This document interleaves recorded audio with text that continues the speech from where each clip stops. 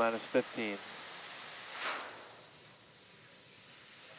K minus 10, 9, 8, 7, 6, 5, 4, 3, 2, 1. Engine full power, and liftoff. Go Falcon, go Dragon, go Crew-7.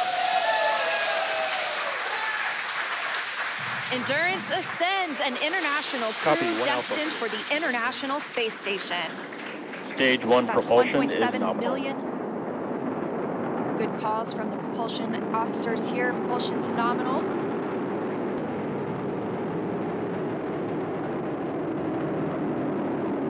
Nominal power and telemetry. We are just about T plus 45 seconds into the 7th rotational crew mission on board Dragon and Falcon 9, and right now the vehicle is throttling down to help us pass through the period of maximum dynamic pressure.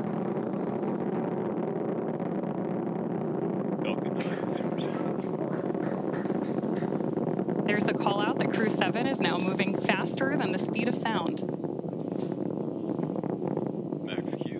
Stage 1 throttle up. Coming up on 2 minutes into the flight, the spacecraft traveling over 2,000 miles per hour. Really incredible nighttime views of Falcon 9 and Crew-7 on your screen right now. So as Leah just mentioned, we are keeping an eye on a couple of critical flight milestones coming up back to back here. Stage 1 throttle Those down. are going to be MECO. So main engine cutoff now that we're throttling down stage 1, followed by stage separation and second stage ignition. Main engine cutoff. Stage separation confirmed. Copy, 2 Alpha. MVAC ignition.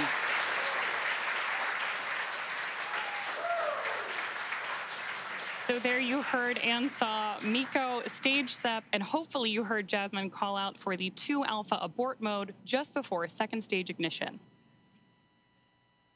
So right now, while Crew-7 makes its way to orbit, our first stage booster is making its way back to land. So you may hear the call outs here on the net shortly that we are in the middle of our boost back burn. And of course, this is the second stage, powering Dragon on its flight, now traveling almost 4,000 miles per hour. Over 3 minutes since launch, the second stage will continue to power the spacecraft. And our first look at the crew inside.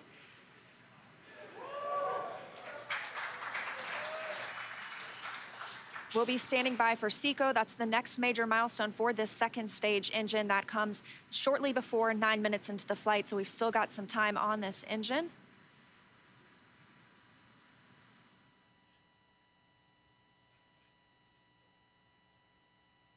Right now, stage 1 is coasting. Dragon, SpaceX, trajectory nominal. Good call outs there that Dragon is on the right track. And confirmation from Commander Jasmine McBelly.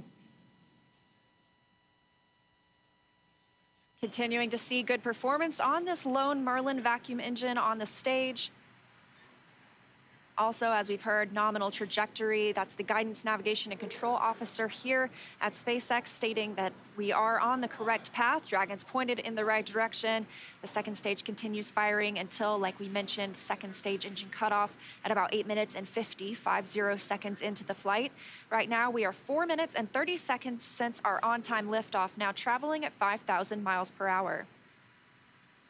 This single Merlin vacuum engine can provide over 220,000 pounds of thrust in the vacuum of space, doing its job to take our crew to the International Space Station today. Dragon, SpaceX, trajectory nominal. More good news from Mission Control. Acquisition of signal, Bermuda. So with that Bermuda call out, we actually know that the ground station transmitting this flight data back to us is coming from Bermuda.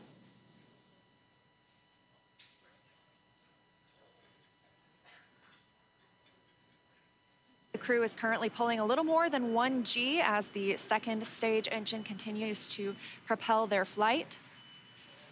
Continuing to hear good calls to the crew. Now 5 minutes and 30 seconds into the flight, traveling at 6,400 miles per hour. Again, we will continue to see the second stage fire for about 3 more minutes. And stage 2 continues to propel Dragon and our Crew-7 crew members. We now are coming up on SECO, second stage engine cutoff. Again, looking at that about 8 minutes and 50 seconds into the flight. Everything continues as planned today, now traveling over 13,000 miles per hour. Again, we're looking for eventually a good orbital insertion at which we'll be traveling. Good calls here at Mission Control in Hawthorne.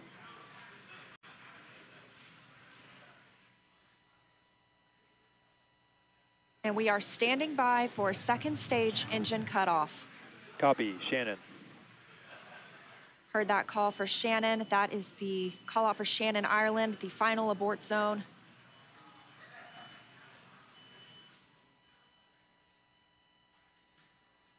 MVAC shutdown.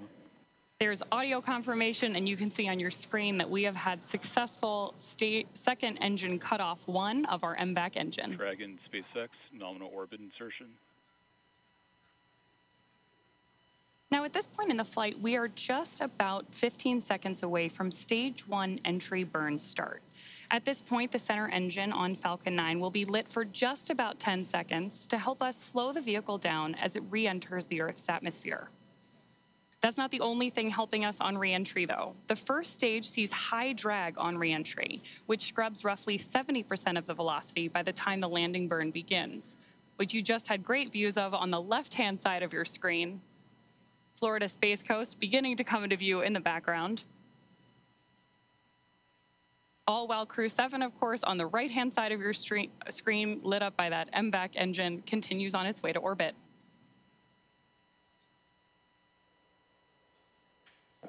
And we are now coming up on. And of course, we are also expecting that landing burn start from Falcon 9 any second now.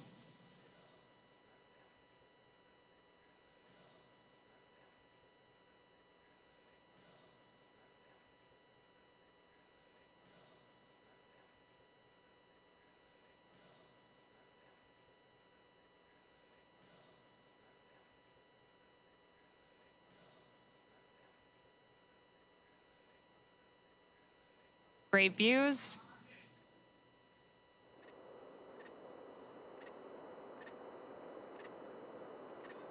Stage 2, FTS is saved.